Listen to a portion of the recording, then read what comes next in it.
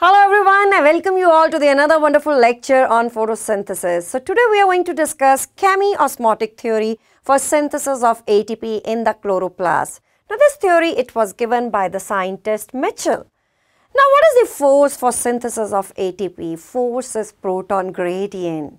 Now in the chloroplast, there is formation of ATP which is linked to development of a proton gradient across the thylakoid membrane. Now how this gradient is formed, we have to discuss this in detail. Now this is not chloroplast, this is a single thylakoid. Now this is thylakoid membrane. Now inside is thylakoid lumen and outer side represents stroma. Now in the thylakoid membrane, several complexes they are present which are involved in electron transport system. Now this is complex 2, or you can say this is photosystem 2. Now to the photosystem 2, on the inner side there is attachment of water splitting complex. Now in photosystem 2 reaction center, it is formed by P680. Along with that, several components they are present, and one we have to learn here, that is pheophytin. It is a colorless chlorophyll present inside photosystem 2. Then you can see plastoquinone. Now this is not part of photosystem 2, it is a mobile carrier present in thylakoid membrane. Then cytochrome BF complex. Now this complex is also involved in electron transport system. Now this contains iron, that's why it is red in color. Now it has cytochrome B6 and cytochrome F, that's why you call it as cytochrome B6F complex. Then you can see here another mobile carrier, that is plastocyanin. Now plastocyanin can move within the thylakoid membrane. It is blue in color because of presence of copper. Then comes photosystem 1. In photosystem 1, there is presence of P700 as reaction center. It contains FES, several other components they are also present, and then you can see to it there is attachment of Ferredoxin which is loosely attached to it. So if a question is asked here, how many mobile carriers they are associated with electron transport system, then what is the answer? Answer is 2 for this, that is plastoquinone and plastocyanin. Earlier scientists, they used to think that Ferredoxin is also a mobile carrier, but now it is clarified it is not a mobile carrier, it is loosely attached to photosystem 1 towards the outer side. Now, if you look at the position of water splitting complex and Ferredoxin, positions are totally different. Yes, water splitting complex, it is attached to photosystem 2 towards the inner side of the thylakoid membrane. However, Ferredoxin, it is attached to photosystem 1 but towards the outer side of thylakoid membrane. Then in the thylakoid membrane, there is also presence of one enzyme which is involved in synthesis of NADPH, that is NADP reductase. Then how we can forget this component? Yes, it is the one which is going to form ATP. It is known as ATPase complex. Now it is also known as F0 F1 complex. Now this complex is also present in mitochondria. Yes, to differentiate complex of mitochondria with that of chloroplast, here you are going to call it as CF0 F1 complex. So C here represent it is of chloroplast origin. Now we are going to start this, how electron flow is going to occur, which will ultimately lead to the synthesis of ATP. Now story begins with P680. When a photon of light is absorbed by P680, there is extrusion of electron, and that electron is accepted by pheophytin. Now once electron is extruded from P680, it will acquire positive charge. It means it will become electron deficient.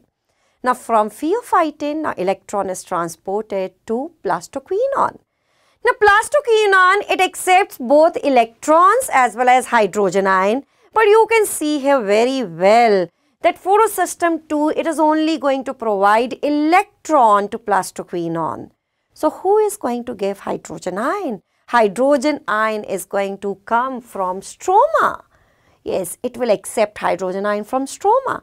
So it will accept electron from photosystem 2, hydrogen ion from stroma, and it is changed into reduced state. Now From plastoquinone, now electron is transported to cytochrome complex. Now in cytochrome complex, there is a carrier which can accept electron, but it cannot accept hydrogen ion. So what is going to be the fate of hydrogen ion? Now these hydrogen ion, they are going to be released in the thylakoid lumen. Yes? Yes, listen to this here again. From plastoquinone, electrons will be taken up by cytochrome BF complex, but it cannot take up hydrogen ions. So hydrogen ions, they will be ultimately released in thylakoid lumen. So what you can say here?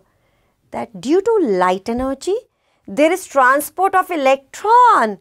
But along with the electron transport, there is transport of proton, that is from stroma to lumen. That's why concentration of proton in thylakoid lumen, it will increase. Now what are you going to say? That this movement of hydrogen ion, it is passive or it is active process? Surely there is requirement of energy, that is light energy. So that's why you are going to say this is active process. It means there is pumping of hydrogen ion from stroma to thylakoid lumen along with the transport of electron. Now from cytochrome BF complex, now electrons, they are transferred to plastocyanin. Yes, plastocyanin, it is a mobile carrier which is going to take up electron. Yes, from plastocyanin, now electron is transported to P700. Now when photon of light, it is absorbed by P680, it is quite simple. At the same time, photon of light will also be absorbed by P700, so that from P700, electron is transported to FES. FES is part of photosystem 1. You can call it as primary electron acceptor of photosystem 1. And for photosystem 2, who is the primary electron acceptor? It is phaeophytin. From FES, electron is transported to ferredoxin. From ferredoxin, electrons will be transported to NADP reductase. Now, NADP reductase, it contains FAD+. Now, FAD+, it takes up 2 electrons from ferredoxin and 2 molecules of ferredoxin actually, and it takes up hydrogen ion from stroma. So, it is changed into FADH2. So, NADP reductase, it contains FADH2 which takes 2 electrons from ferredoxin and 2 hydrogen ion from stroma, and it is changed into FADH2. Finally, NADP reductase, it is going to give electrons and hydrogen ion to NADP+. But NADP+ can accept only 2 electrons and 1 hydrogen ion. So, what is going to happen? NADP+ is going to be changed into NADPH, not NADPH2. And that hydrogen ion which is associated with this enzyme, that is going to be released as hydrogen ion. So you are going to sum it up as NADPH plus hydrogen ion, that is H plus ion, right? Now once electrons, they are extruded from P680. Now P680 is going to become electron deficient. It will acquire negative charge. To fulfill the deficiency of P680 plus, electrons will be provided by water, and splitting of water is going to be associated with the help of this water splitting complex.